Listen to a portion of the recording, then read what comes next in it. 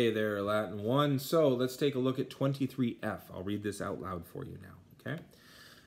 It's all dialogue, so it's not terribly long, but yeah, watch for the tenses. So, inter rea Euclides et pueri cum Tito extra portam capenam stabant. Titus, salvete pueri, quid in itinera vidistis? Vidistine rusticos in agris, agrosne collebant?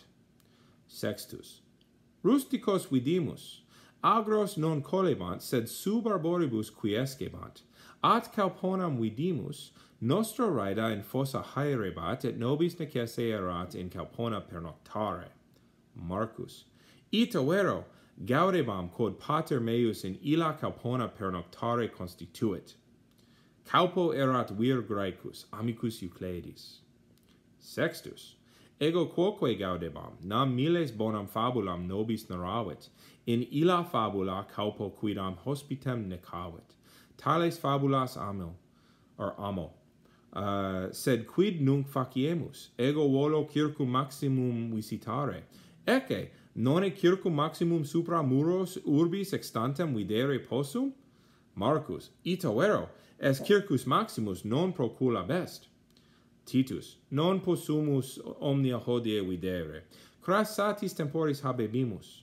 Sextus, sed quid est illud aedificium, nonne pontem ingentem supra portam video? Marcus, non pontem hic vides, o stulte, est aquaeductus, aqua marcia. Per illum aquaeductum Romani aquam in urbam ferunt, cave imbrem sexte? Sextus, sed non pluit. Titus, semper hic pluit sexte, rimosa enim est aqua marcia. All right. So that is 23F. What I want you to do is do 23G, okay?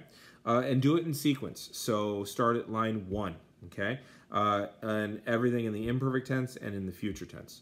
And just go line by line. Don't divide it into imperfects and futures. Do line by line. So if on line 1 you saw, and by the way, line 1 is what you see in italics. And so if on line 1 you saw 2 imperfects, then you write line 1, stabant. Line 2, no, you don't need vidistis. Line 3, collebant.